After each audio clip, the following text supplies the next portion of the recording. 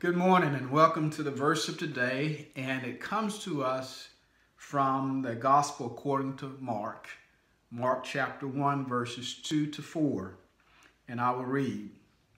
As it is written in the prophets, behold, I send my messenger before your face, who will prepare your way before you, the voice of one crying in the wilderness, prepare the way of the Lord, make his path straight.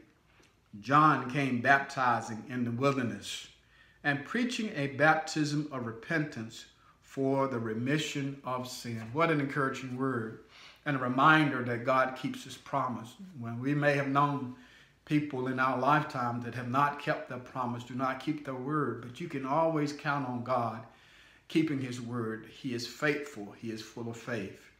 And as a prophecy that was fulfilled out of Isaiah chapter 40, when Israel could use a word of encouragement, they would be restored to the land, that they would be comforted through this promise of restoration, and also a promise of reconciliation where God would receive them back through their Messiah.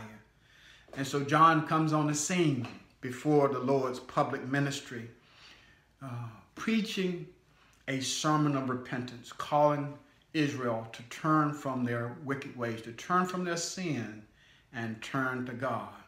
And not only is it a message for Israel, but it's a message for our nation as well, that we must turn from our wicked ways, turn from our sins and turn to God. Yes, he will be our God and we shall be his people. All that call upon the name of the Lord shall be saved.